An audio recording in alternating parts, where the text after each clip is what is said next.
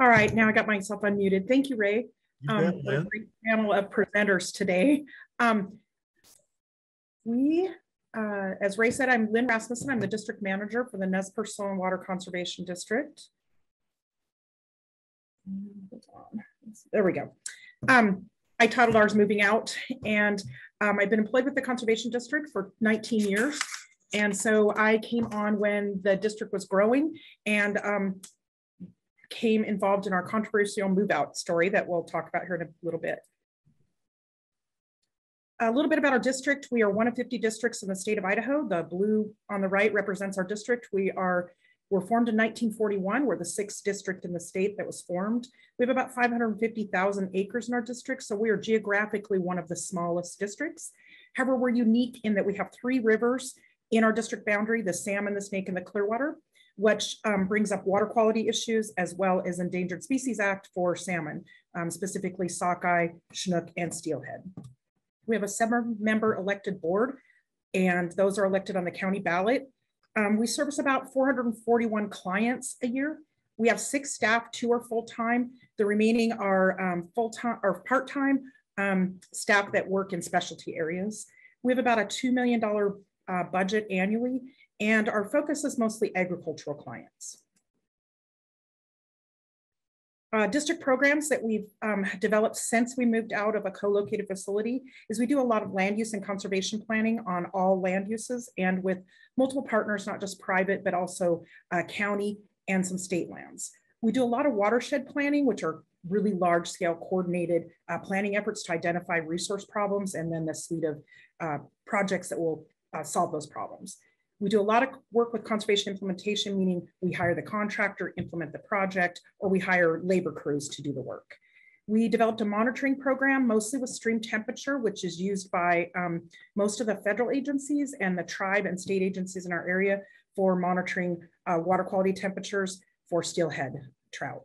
We have a vegetative management crew, and that crew runs in the spring and the summer and the fall as well, where they do tree planting and then also weed control for our conservation projects. We've been able to establish a nursery, and at first we sold our plants, but we are so busy now that we just use them to produce for our own projects. We have an outreach program like many of you do. We're able to do community events, and then we have a newsletter and some social media, and then of course youth and adult education events. We do a lot of hazard mitigation planning, and that's mostly related to either wildfire, flood, or landslides in our area. And after a fire or a flood, we do what's called a post-fire flood assessment and inventory. And if you're used to Forest Service, it's kind of like a bear team. We'll coordinate that and come up with a response that we provide to the county commissioners to determine if there needs to be a disaster declaration. So our location, from 1941 to 2003, the district was co-located with USDA. They had a part-time administrative staff member during that time frame. And then the Endangered Species Act came into our area, and there was a lot of funds and resources for helping private landowners implement in-stream habitat restoration projects for, like I said, Chinook, steelhead, and sockeye. So from 2003 to 2012, we rented and or resided in a donated space. So once we left the co-located facility, we actually resided in a grain elevator for a while that was donated to us from Prime Land, a local cooperative. And then after that, we rented a facility that was a retired fertilizer plant. And then in 2013, the Conservation District Board approached the owner of that, which is McGregor Company, and asked them if they would donate the building to the district. And they looked at that, and the owner of that company decided that they could donate part of the value and the rest the district would have to buy. So we purchased it for $45,000. And we have about a 7,000 square foot facility with a shop, office space, several outbuildings, and then we also lease some of that space to others. So from 2013 to 2022, we've owned the facility. And the pictures down here kind of show what that facility looks like. And just kind of an interesting fact, when we got this, it was pretty run down and all of the metal on the side was different colors. And so we ended up with a summer crew member that had been on a painting crew, and we rented scaffolding and bought the paint, and he painted the whole building one summer. So now it looks consistent and more professional. And so why did we move out from USDA? A couple of factors kind of combined to cause that. One was in growth in Lewiston, which is the major city where the office was located, increased competition for office space. At the same time, USDA was leasing out or bidding out their space, and they reduced us from 700 square feet to 100 square feet. And we have a lot of incompatible uses. Basically, there was some controversy between the district staff and the USDA staff on the amount of soil or biological products we brought into the office. We had fish samples, soil samples, and plant samples, and that didn't kind of mix well with the office setting that we were in. Then USDA also put a lot of restrictions on parking. Our staff couldn't park there nor our equipment. We have 4 vehicles, 6 trailers, a hydro seeder, and a lot of water tanks. We couldn't use the space for certain activities, and the hours of use was restricted also. And then security protocols were hard for us to meet. So then the district started looking for space. We had a $22,000 budget at the time. We could not find any space in Lewiston. And so that's what precipitated the donated space in a very small community called Sweetwater, Idaho. And that had about 45 people in it. And then, like I said, the district program at that time was limited to anything that was compatible with USDA programs. The next slide, if you could help me there. Thank you. And this did not happen without a lot of controversy. Like I said, it was kind of a painful growing process. We were the first district to move out of a co-located facility, and USDA was very against the district moving out. They really felt that it would be detrimental to conservation in the county as well as to their program. The district board members were also split, some of them wanting to move out, some of them not wanting to. And basically that was based on a lot of passion for their roles and seeing that they didn't want to be the guy that crashed the conservation district or made it fail. So there were some hurt feelings in the move, and we spent a lot of time after the move trying to repair those feelings. So where are we at now? Because of our move, the district, whoops, if you could go back one. Back one more. There, that's it. So like I said, in 2003, the district had a $23,000 annual budget. We're $2 million now. We are now able to generate revenue, which is how we pay for the utilities and the facility. We lease our facilities. We had a fuel facility at it, so we lease that out to a fuel company. We have sales, plant nursery, and then also conservation materials. Because we have the storage, we sell things like fence posts, livestock water troughs, erosion control products. And then we can rent equipment. Mostly our hydro seeder is what we rent. And then we diversified our services. We have a lot of happy staff because we've been able to specialize the staff. I heard somebody talk about how they have a wildfire kind of specialist. We have engineers, we have some biologists, and that wasn't available to us before. We are also able to use the shop to fabricate things we need to do the job. We fabricate a lot of in-stream monitoring equipment and also other conservation materials we need to do demonstration projects. We're able to do demonstration projects without getting permission and doing trial size conservation to demonstrate out on the landscape, hey, why don't you try this? And then people can drive by and look at it. We've been able to hire installation crews, and we've developed a working relationship with the Idaho Department of Corrections to obtain an inmate offender crew that comes out and does a lot of the physical labor on our smaller projects or remote projects. We also hire, like I said before, the crews in order to do those seasonal type of work.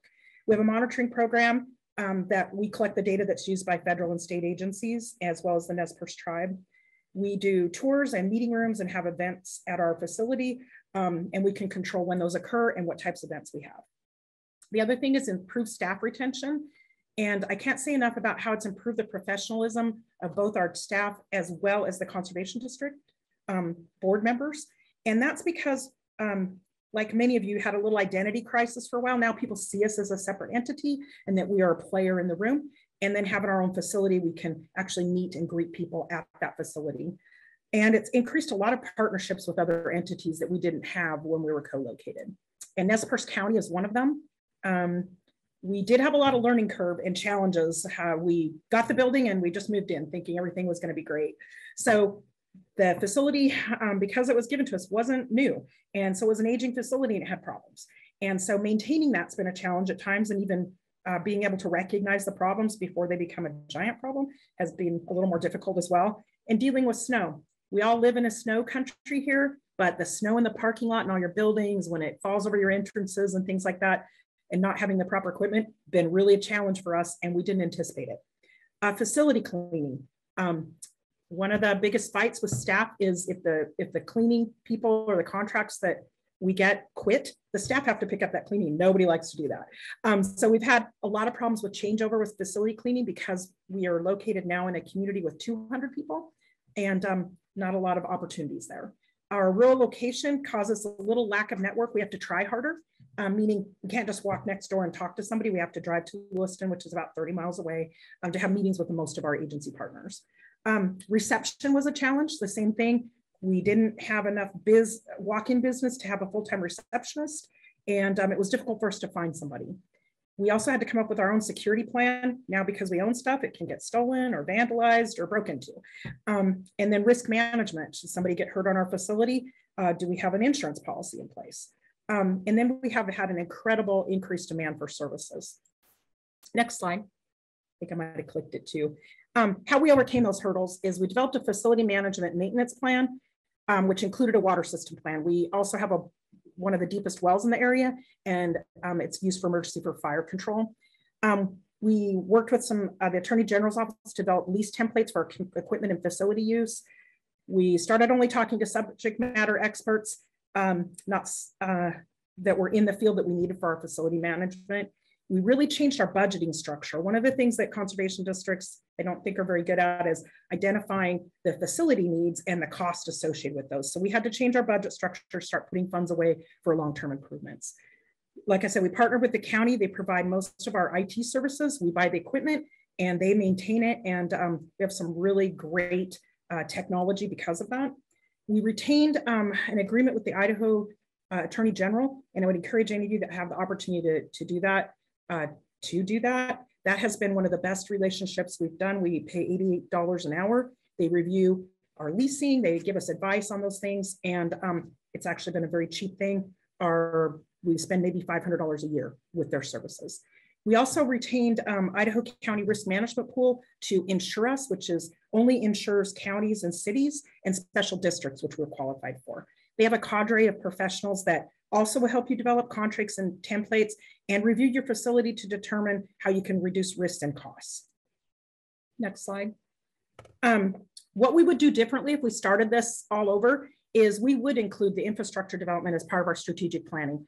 You know, we're really great at saying, oh my gosh, we need to fix water quality in the next 5 years in this creek. We weren't so great at saying we need a building and vehicles and all of this equipment to do it and how we're going to pay for that. So I'd really encourage that you plan for that in your strategic planning. The other thing we would do differently is we'd have a messaging system. We didn't do a very good job with our PR and outreach when we moved out, so that we would suggest assigning one person as your point of contact, and then also sending letters out to your clients and to your partners saying this is why we're doing it, to keep that positive influence and not let the gossip or rumor mill dictate what your message is. And the other thing that we really did that was helpful to us that we suggest going into it is send your staff to a facility management / maintenance training courses that companies like, I don't want to promote one over the other, but like Fred Pryor has a 2-day one. And when we sent our people to that, they came back with how to do it, but templates of how to do it. But the biggest part we got networked with Hanford Nuclear Facility, which is in Washington, but they had a facility manager there who managed 100 buildings who actually spent time with us, helping us write our plan and coming up with standards and giving us all their information. Same with the Pasco Airport facility people. So my point is there's people to help you network to find them, and they're happy to provide their services to you. And we would also have hired a consultant instead of me, who wrote the original facility management plan, and I'm a soil scientist. So those are the things we would do differently. Our key success points is we have an incredible improved flexibility. We can act on anything, opportunity that comes, and we really love that. We are diversified. We provide services that we would have never imagined providing 15 years ago when we moved out. We have an ability to act on the opportunities that arise. I can't express how much the storage capabilities have provided opportunities to our district. And one of those is we can store materials for sales. We can keep our equipment under cover. We have a shop and we can work on things, not in the field in the rain, but in a shop where we can actually maintain and get somebody to come in and weld and do different activities. We've increased revenues from implementing our conservation programs. And I can't speak enough about how we've been able to enact technology improvements. We have our own computer system where we have drones. We have a $12,000 software package that we're able to get to analyze infrared photography. And we have staff members who are excited to be doing that kind of work. Well, Lynn, wow. Thank you so much for the presentation today, and what an example of a donated tax-deductible donation from a major company in your area.